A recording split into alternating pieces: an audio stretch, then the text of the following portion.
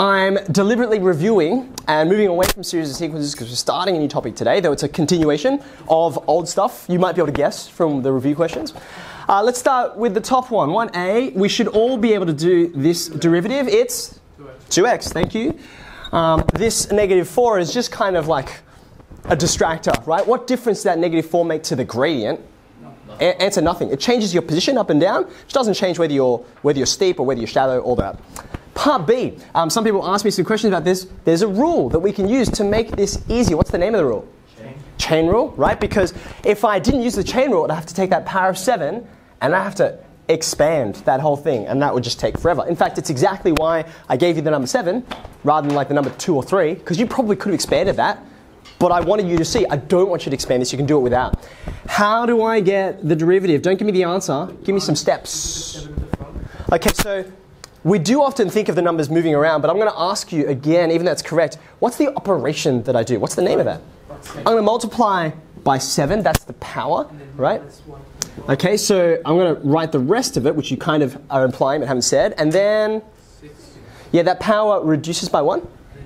That's a 6. Now, most people got to this part, but some of us forgot the chain rule. We've differentiated the outside part, which is something to the power of 7. Then you've got to do the inside part, which is 2. There's that inside derivative right there, 2. So that's how you get the 14. Are you happy with that? Is that all right? Yep. Okay, part C. I did give you a bit of a nudge with this one. It's a fraction. And it's not one that can be easily written in some other form, so we can't avoid the fact that it's a fraction. The name of the rule is quotient rule. Thank you. So you need to know which one's which. You've got a numerator here, which I'm going to call U, and a denominator, which I'm going to call V. And then you can launch in to the quotient rule. Hopefully this is something which I know it's kicking around in the cobwebs up there. It's been a while. But let's just enact it together. What's the first thing I'm going to write? Up the top. It's the x plus 1. It's V. U dash. In this case, U dash is 3.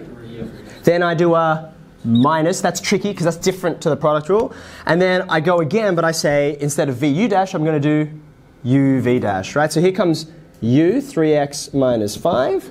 V dash in this case is. It's 1, which doesn't change things, but I like to write that it's 1 anyway, because for me, number 1, it's a mental check that I've got the whole rule there. Number 2, it communicates to the person reading my working. I knew where this came from, and it's not like it just disappears. It is there. What's on the denominator? V squared. V squared, which in this case is x plus 1 all squared, which I know you can expand as x squared plus 2x plus 1. Do you think it matters? Not usually. Okay.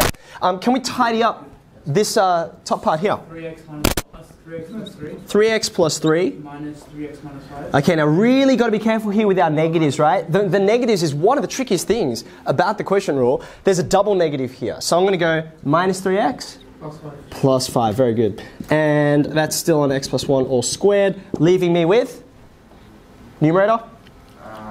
8. Yeah, just 8, because these 3 x's will cancel each other out. And I am done skis. There we go. Happy.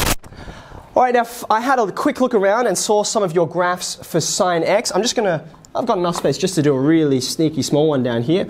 I asked you to do it from 0 to 2 pi, which tells you what are the units of my angles here? They're radians, right? If I'd provided you 0 to 360 degrees, you'd know the otherwise. And this is roughly what I'm hoping to see. Okay, well, that sort of was a bit bad at the end there. You're going to have, I've asked you to put intercepts on. How many are there? 1. 2. There's one here, which is the obvious one, but then there's also the ones on the ends, right? So I've got 0 over here. I've got, ooh, be careful. I'm going to put pi on 2 in a second, but this is not pi on 2. What's this? This is halfway, right? So it's pi, last one, 2 pi. Are you happy with that amount of information? No.